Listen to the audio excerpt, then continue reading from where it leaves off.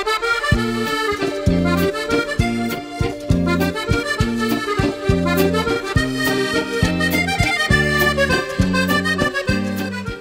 everybody, we are on our last step for our mill project, and that is applying the bevel. I've got our finished workpiece here. The bevel is this pointed portion here. Our current state of things is this, so we're going to go ahead and talk about how to apply this bevel. So let's take a look at the plans and get some idea of what kind of dimensions we're talking about. You can see the bevel over here on the right, and that tells us that this bevel is 60 degrees. Now, we are not going to be tilting the head or the ram or doing anything like that crazy with the mill. We're going to end up manipulating the workpiece and holding the workpiece at an angle to go ahead and get that. So that 60 degree number is important, because what we're going to do is we're going to take the workpiece and we're going to lay it down on an angle like this, and the mill cutter or the end mill will come across the top and clean all that up. So that 60 degrees here, because I'm a math wizard, I know that translates to an angle of 30 degrees that we need to hold this piece at while it's in the vise. So to do that, right, we're going to have a couple different setups, but before we get to setups, we need to talk about figuring out how much do I physically need to cut in order to center that bevel on my workpiece. Right? Right now you're looking at a profile picture of our workpiece. Let's do that. Okay, so that's our workpiece on edge. The right hand photo or picture is the workpiece with the bevel drawn in. Now I know that I need to hold this at a 30 degree angle. Right? And I'm going to need to use some trigonometry here to figure out exactly how far I need to cut from a corner of the workpiece in to get a flat, okay, that will mirror another 30 degree angle to get us 60 degrees included. So a couple things you're going to have to first do. Step number one is determine the thickness of your workpiece currently. And I have measured mine already, and I have a thickness of, I believe, 0.448, or it's not 0.448, 0.897 is my current thickness. Okay, so my thickness is 0.897. Right? Now for me to do this math here, I need to figure out, okay, a couple of lengths and angles that I can plug into my trig functions to determine my depth of cut when I'm done. So I'm going to break this down in half, right, and determine that I have 0.4485, okay, from either side of my workpiece to the center, which is where we want the apex of that bevel to be. Now, if I take those numbers, and I'm going to explode this a little bit on the next page here, we're going to apply some basic trig to determine how much we need to go ahead and cut. Remember, this is going in on an angle, so my depth of cut is from this corner to a specific length or depth here. Okay? So that is my depth of cut. I know the hypotenuse to be 0.4485, and I know one of my angles is 30 degrees, one of my angles is 90 degrees, and my depth of cut is side B. So I consulted good old chart, okay, to determine, given the information I have and what I'm looking for, what formula to use. And that formula is side B equals the cosine of your angle times C, which is the hypotenuse. So I just took that. Side B is cosine 30 times 0.4485, and I just plugged my numbers in and determined that side B is 0.388 inches. That is going to be my depth of cut once I have touched off on my workpiece. And hopefully it'll become clear here when we do the setup. But there is a little bit of trig to do here. There are other ways to do it, but that's a simple, easy method that I've used to go ahead and figure out my depth of cut. So we're going to take a second here, clear the deck. We'll talk about work holding and how we're going to hold this workpiece at a 30-degree angle so we can come in and cut that bevel. And then we'll get going with milling the bevel.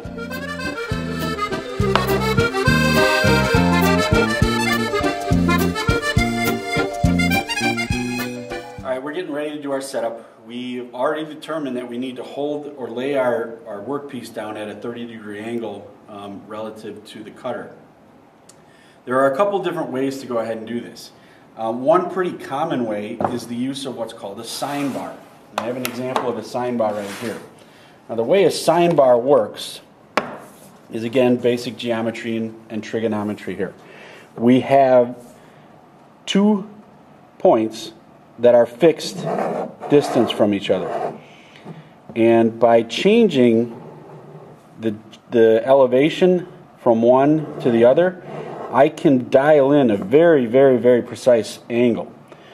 Okay? The problem with this is I also, not only do I need to know my angle, but I need to be able to figure out the height of this leg of my triangle. Okay, so that requires me to do a little bit more math. Once I know this, though, I can use a series of gauge blocks, okay, all different sizes here, and set this up in my vise with the gauge blocks equaling the height of one leg, okay, and the sine bar equaling the hypotenuse. Okay, I can then take my workpiece, place it on the sine bar, and clamp it in my vise. Okay, this is nice because it's totally adjustable. If I've got a 45-degree angle, a 39.5-degree angle, whatever it may be, I just have to change the height of my gauge blocks, and that will alter the angle that my workpiece is held at. So, very versatile, very, very accurate. Right? But for our purposes, we're going to go the easy route, and we're going to take a pair of parallels that have 30-degree angles on them. Okay, so all we have to do is lay these in the vise, put our workpiece on top, and that will hold it at that 30-degree angle. Now, the setup with these on the vise is a little bit tricky. You almost need 3 or 4 hands to do this. I'm going to attempt to do it with just myself, and we'll see if we can't walk you through getting your workpiece in the vise using those 30-degree parallels. So we'll reset up here and get back on the mill, and we'll show you how to load the workpiece in the vise. Okay, we're ready to go ahead and set up here and put our workpiece in the vise. These angle blocks are used exactly the same way as parallels. The only difference is obviously these have an angle cut on them. So when we load these up, we want to do a couple things that we normally would do with parallels. Make sure they're clean, there's no debris on them, okay? And we're going to make sure inside the vise, okay, there is no debris inside the vise. So we'll brush this all out. Okay? Now, setup here is tricky because these don't want to stay in place while you set this up. So my suggestion to you is slide these in and have them run flush or with the edge of the vise. Again, slide the parallel in so we don't get any debris stuck underneath there. Now, you're going to have to gently lay the workpiece on here while kind of keeping these from wanting to squirt out. If I lay this on here, you see they want to push out. Okay, so you're going to have to get them set. Lay the workpiece gently on top and tighten the vise slightly. Just enough so that the workpiece is held in place.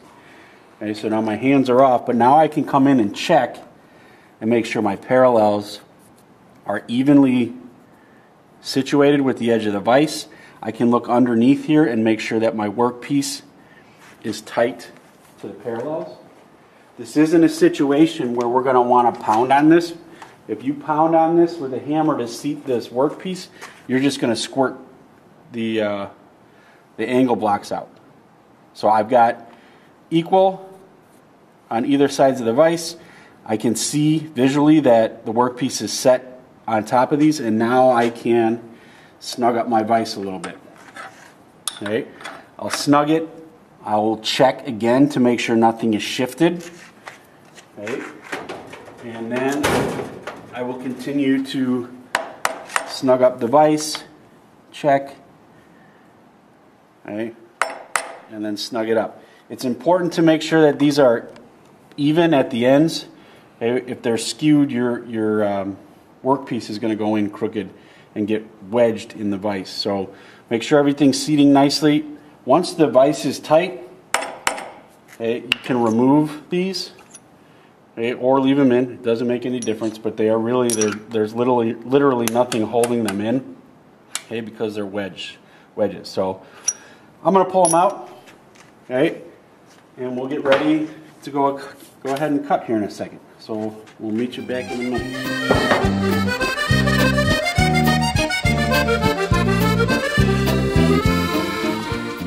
Alright, we're all set up and ready to cut. Before we actually make chips here, I want to talk you through how we're going to keep track of how much we're cutting. Remember, we calculated our depth of cut at 0.388 inches. And rather than me keeping track of almost 4 full rotations of the knee crank, I'm going to use the Z-axis DRO on the quill to go ahead and keep track of that. So what I want to do to start with is make sure that the quill is as high up as it will go. Right? And then I will lock the quill in place for right now. I am going to come around now, turn on the machine, and I'm going to raise the knee until I touch off, at which point then I will zero my Z-axis DRO.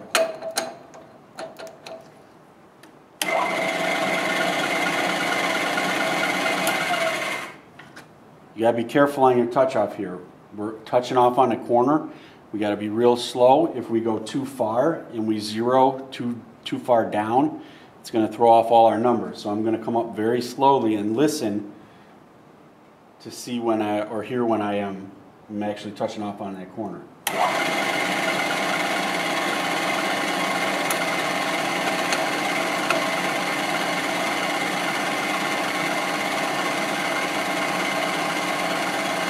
Right there. I just touched off. So now I'm going to zero that Z-axis DRO. And now every time I change my depth of cut, I'm going to bring the quill down rather than bring the knee up. So we are done working with the knee. Everything is going to come off of this quill now. So we've zeroed. And I'm going to bring myself into position for my first cut. And we're basically just going to cut right down the center, or the apex of that triangle. Okay, and I'm going to do so in maybe 30 thousandths of an inch passes. So I'll unlock the quill. I'll come down around 30, lock the quill, turn the machine on, make my pass. And I'll just keep going 30 thousandth increments until I get to my 0.388 depth of cut. And then we'll chit-chat a little bit more here.